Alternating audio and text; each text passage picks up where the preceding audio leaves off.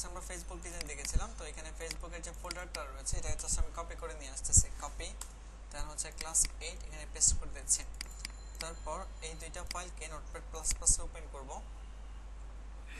Open করার পর এখান থেকে রান লঞ্চ ইন ফায়ারফক্স, দেন এই নতুন কিটটা আচ্ছা খেয়াল করেন নিচে যে পার্টটা রয়েছে এটা আমাদেরকে তৈরি করতে হবে। আর এটা তৈরি করার জন্য যেটা আমরা করব,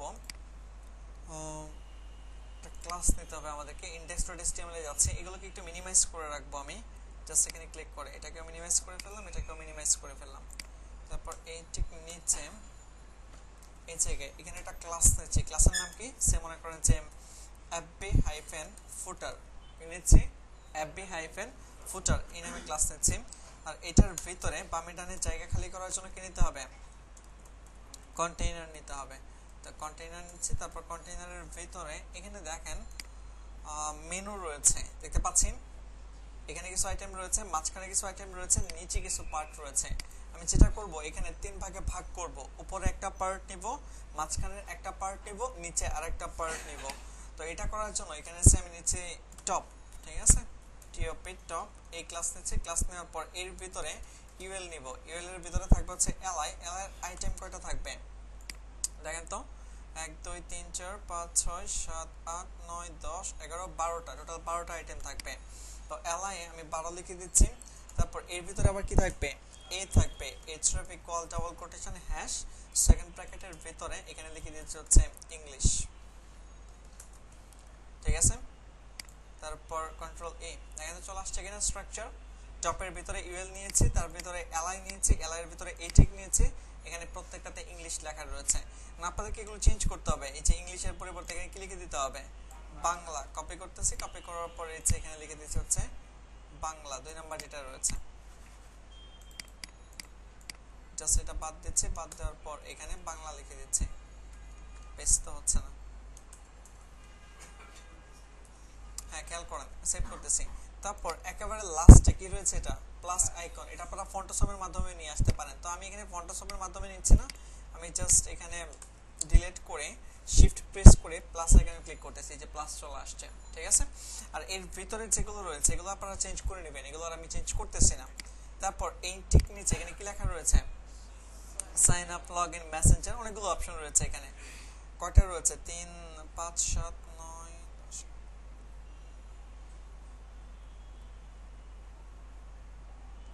32টা বা 31টার মতো এরকম। যাই হোক আমরা এটা নিয়ে নিব। তাহলে এখানে যেটা করতে হবে, এই টপ ক্লাস শেষ হওয়ার পর এই ঠিক নিচে আমরা আরেকটা ক্লাস নিচ্ছি কি মিডল। মিডলের ভিতরে এখানেও আমরা ইউএল এলআই ইউজ করব। ইউএল নিচ্ছি, তারপর এর ভিতরে এলআই নিচ্ছি, দেন হচ্ছে কয়টা নিব? সেম মনে করেন 30, ফর এক্সাম্পল 30 নিচ্ছি। তারপর এর ভিতরে এই টিক নিচ্ছি, এরপর হচ্ছে href equal double quotation hash, দেন হচ্ছে সেকেন্ড ব্র্যাকেট কি লেখা ছিল? সাইন আপ, ঠিক আছে। এখানে আমি লিখে দিচ্ছি সাইন আপ, সাইন, তারপর হচ্ছে আপ, এটা বড় হাতের হবে।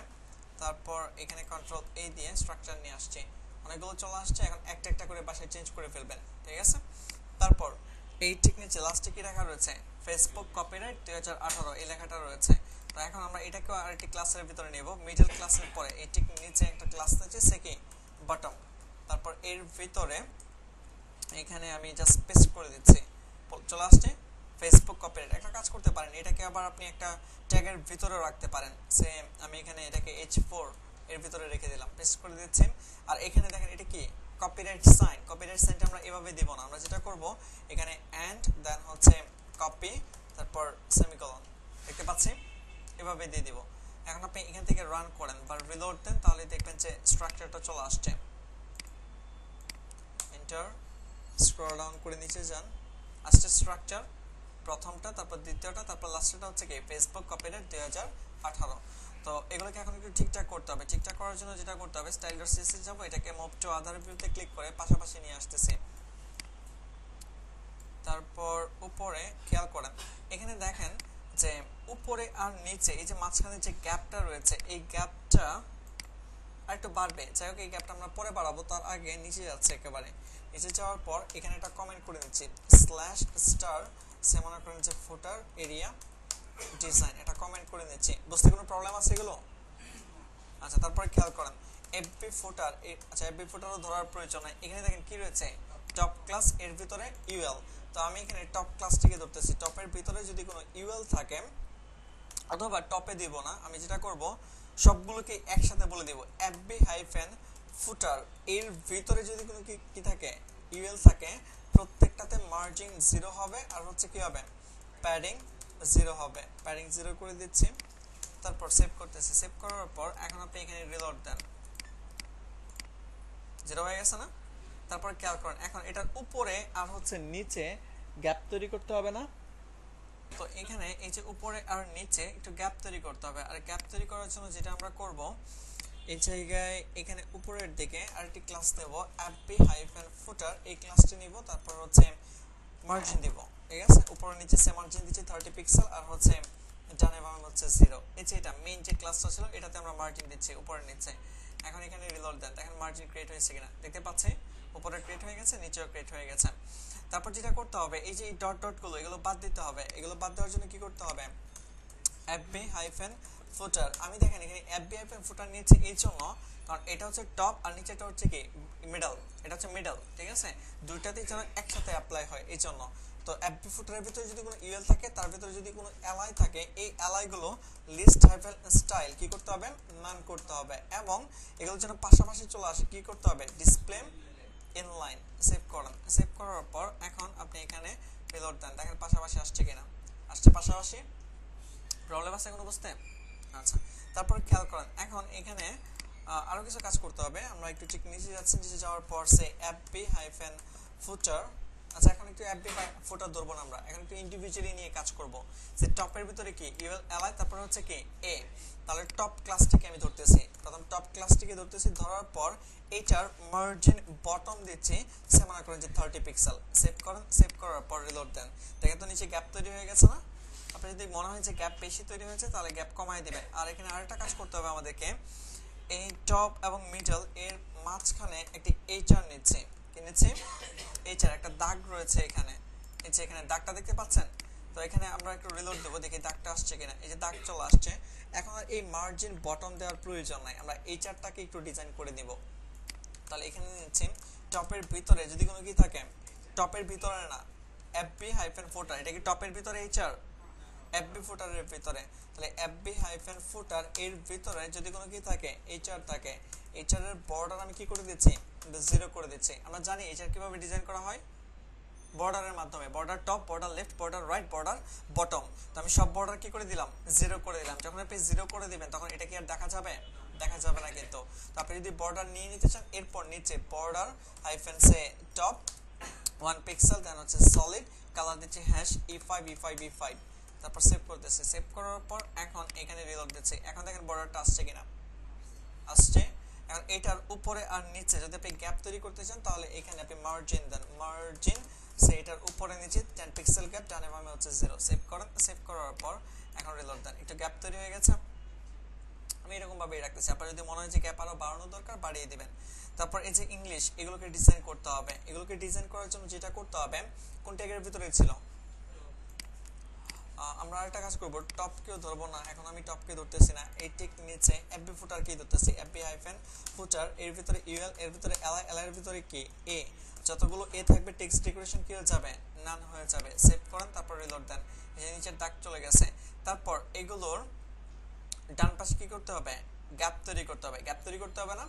তো গ্যাপটা আপনারা যেটা করতে পারেন আমরা উইথ সেট করব, ঠিক আছে? উইথ দিয়ে করব, এখানে সে এলআই এর ভিতরে প্রত্যেকটা আইটেমের উইথ দিচ্ছি 10% করে। সেভ করেন, সেভ করার পর এখন এখানে রিলোড দেন, এই 10% কাজ করতেছে, সে মনে করেন যে আমি 50% দিচ্ছি। সেভ করেন, সেভ করার পর এখন রিলোড দেন, দেখেন তো এটা কাজ করতেছে কিনা, কাজ করে না, উইথ কাজ করতেছে না।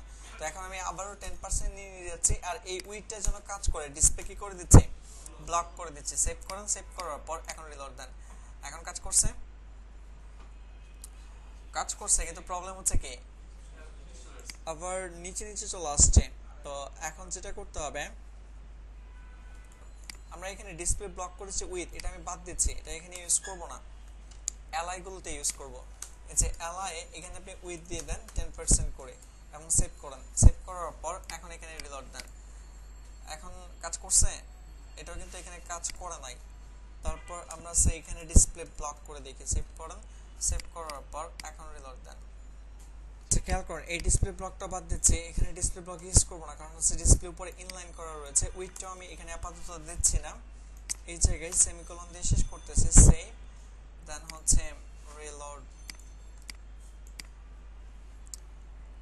তারপর খেয়াল করেন আমরা এই ট্যাগই নিচ্ছি, এই ট্যাগের ভিতরে এখানে আমি আবার উইথ দিচ্ছি, উইথ সেম 10%, আর হচ্ছে ডিসপ্লে ব্লক, ডিসপ্লে, দেন হচ্ছে ব্লক।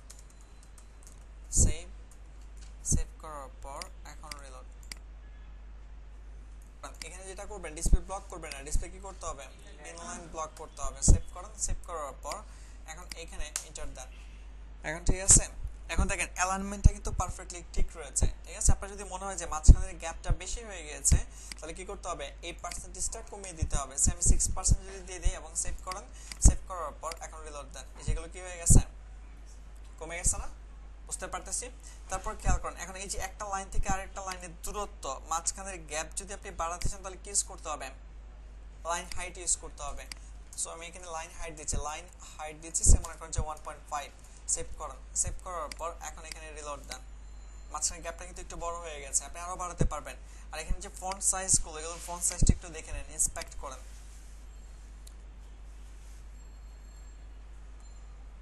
ইন্সপেক্ট করার পর এখন কালারটা হচ্ছে এটা, আমি কালার 90, এটা কি কালার,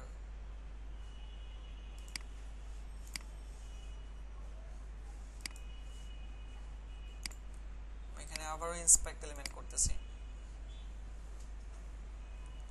কালার হচ্ছে এটা, যে নিচেরটা হচ্ছে কালার, কপি করতেছি। কপি করার পর ফন্ট সাইজ হচ্ছে এটা, যদি আমি স্ক্রল ডাউন করি 12 পিক্সেল, আর 1.34 হচ্ছে লাইন হাইট। যাই হোক, আমরা এখানে যেটা করব, প্রথমে কি ইউজ করব, ফন্ট সাইজ, তো ফন্ট হাইফেন দেন সাইজ 12 পিক্সেল দিয়ে দিচ্ছি, কালার দিয়ে দিচ্ছি COLOR, আর দেন এখানে পেস্ট করে দিচ্ছি হ্যাশ কালারের পরে হচ্ছে পেস্ট করে দিলাম, দেন হচ্ছে সেভ। সেভ করার পর এখন আপনি এখানে রিলোড দেন।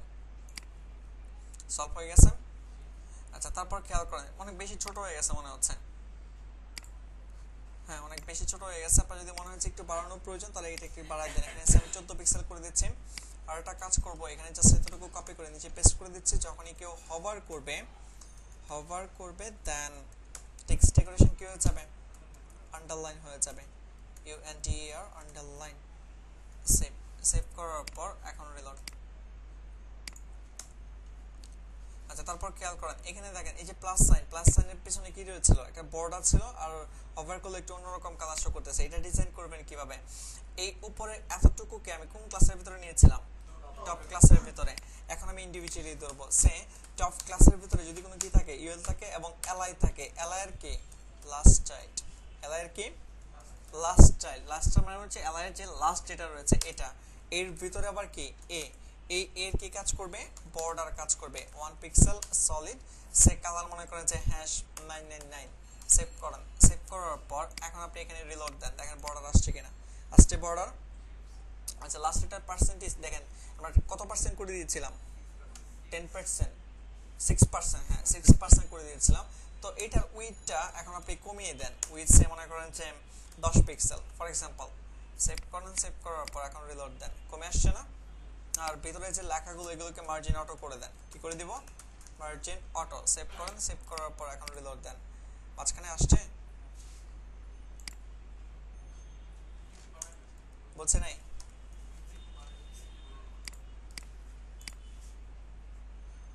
না ডিসপ্লে ব্লক না, ডিসপ্লে। আচ্ছা, এখানে এটা আরেকটু বাড়াচ্ছি, আমি 20 পিক্সেল করে দিচ্ছি। সেভ করেন, সেভ করার পর এখন এখানে রিলোড দেন। এখন কিন্তু আসে না, আমরা একটু টেক্সট লাইন সেন্টার করে দেখবো এটা আসতেছে কিনা, টেক্সট লাইন সেন্টার। সেভ করেন, সেভ করার পর এখন রিলোড দেন, আসছে, তাহলে মার্জিন অটো লাগবে না। তারপরে খেয়াল করেন এখন এটার ইন্সপেক্ট করেন, ইন্সপেক্ট করার পর এটার ফন্ট সাইজ যদি আপনি বাড়াতে চান বাড়াতে পারবেন। কিভাবে, জাস্ট এখান থেকে আপনি ফন্ট হাইফেন সাইজ সে কত করে দিব, 16 পিক্সেল করে দিচ্ছি। আর হচ্ছে ব্যাকগ্রাউন্ড, আপনি ব্যাকগ্রাউন্ডও ভিন্ন কালার সেট করতে পারেন, সে হ্যাশ E5 এটা দিয়ে দিচ্ছি। সেভ করেন, সেভ করার পর এখন আপনি এখানে রিলোড দেন, ব্যাকগ্রাউন্ডে একটা কালার চলে আসছে না। এখানে দেখেন উপরের নিচে একটু প্যাডিংটা মনে হয় বেশি মনে হচ্ছে, যাই হোক আমরা একটু ইন্সপেক্ট করব। ইন্সপেক্ট করার পর এখন আপনি এখানে প্যাডিং দিতে পারেন, প্যাডিং উপরে নিচে 0 পিক্সেল 0 আর ডানে বামে হচ্ছে সব দিকে 0 দিচ্ছি কাজ করতেছে এখানে প্যাডিং কাজ করবে না আমরা দেখি হাইট ইউজ করে যদি হাইটটা ইউজ করা ঠিক না তারপর একটু দেখবো এখানে হাইট ইউজ করলে কিন্তু চলেই যাচ্ছে এখানে উইথ কত দেওয়া রয়েছে 20 পিক্সেল আমি 0 পিক্সেল করে দিচ্ছি মার্জিন অটো বাদ দিচ্ছি তারপর টেক্সচার লাইন সেন্টার এটা রাখতেছি ব্যাকগ্রাউন্ডও রাখতেছি সেভ করেন সেভ করার পর রিলোড দেন এরকম হয়ে গেছে না এখন আমি একটু প্যাডিং দিচ্ছি padding P A double D I N G padding হচ্ছে সেম কি দেব 5 পিক্সেল হচ্ছে 2 পিক্সেল উপরে নিচে আর ডানে বামে হচ্ছে 6 পিক্সেল সেভ সেভ করার পর এখন আপনি এখানে রিলোড দেন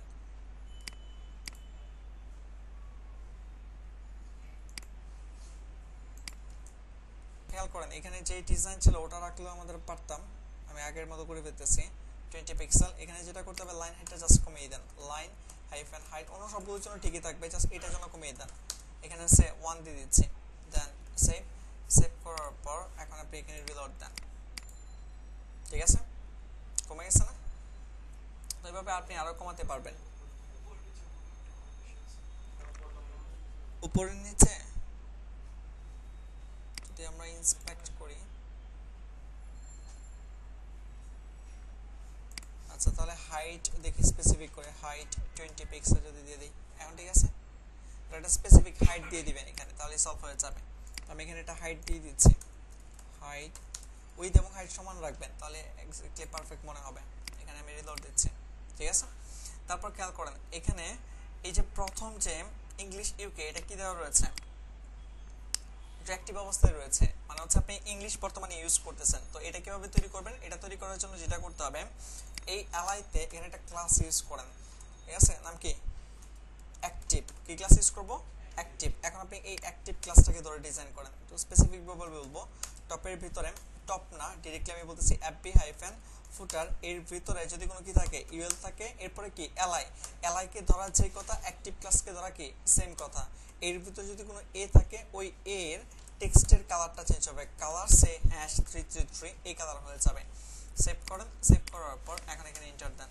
দেখেন তো কালারটা চেঞ্জ হয়েছে কিনা দেখতে পাচ্ছি আপনারা এক্স্যাক্টলি কালার এখান থেকে দেখে নিয়েন যে এখানে কি কালার রয়েছে তারপর এই ঠিক নিচে ফেসবুক কপিরাইট 2018 এটাকে আমাদেরকে ঠিকঠাক করতে হবে কোন ক্লাসের ভিতরে ছিল বটম বটমের ভিতরে কি ছিল H4 তো H4 এর ফন্ট হাইফেন ওয়েট করে দিচ্ছে হচ্ছে নরমাল তারপর হচ্ছে নরমাল NORMAL দেন হচ্ছে সেভ সেভ করার পর এখন আপনি এখানে রিলোড দেন নরমাল হয়ে গেছে এখন এটার ফন্ট সাইজটা একটু ছোট করতে হবে আর হচ্ছে লেখার কালারটাও চেঞ্জ করতে হবে তো আমি এখানে কালার মনে করেন যে দিয়েছি #999 এটাই দিয়ে দিচ্ছি আর হচ্ছে ফন্ট হাইফেন সাইজ দিয়ে দিচ্ছি হচ্ছে 14 পিক্সেল 14 দেন হচ্ছে পিক্সেল আপনারা এক্স্যাক্টলি দেখে নিন সেভ করতেছি সেভ করার পর এখন এখানে রিলোড দিচ্ছি ছোট হয়ে গেছে বুঝতে পারতেছি তো নিচের ফুটার পার্টটাও কিন্তু হয়ে গেছে আমাদের আর কোনো কিছু বাকি আছে এটা আমাদের ফন্টের কারণে ঠিক আছে আমরা যে ফন্ট ইউজ করেছি এই ফন্টের কারণে প্রবলেম হয়েছে ঠিক আছে যাই হোক তো এখন এই যে উপর থেকে নিচ পর্যন্ত আমরা যতটুকু দেখেছি এতটুকু ডিজাইনের মাধ্যমে কোনো প্রবলেম আছে আপনাদের বুঝতে কোথাও এখন আমরা এটাকে রেসপন্সিভ করব ঠিক আছে আমাদের সাইট কিন্তু রেসপন্সিভ না যদি আমি control shift M A press করি দেখেন তো এটা মোবাইল ডিভাইসের জন্য কি ভালো দেখাচ্ছে ফেসবুক কি রেসপন্সিভ ফেসবুক রেসপন্সিভ না কেন তাদেরকে বলে দিছিলাম যাই হোক সেভ করে দিচ্ছি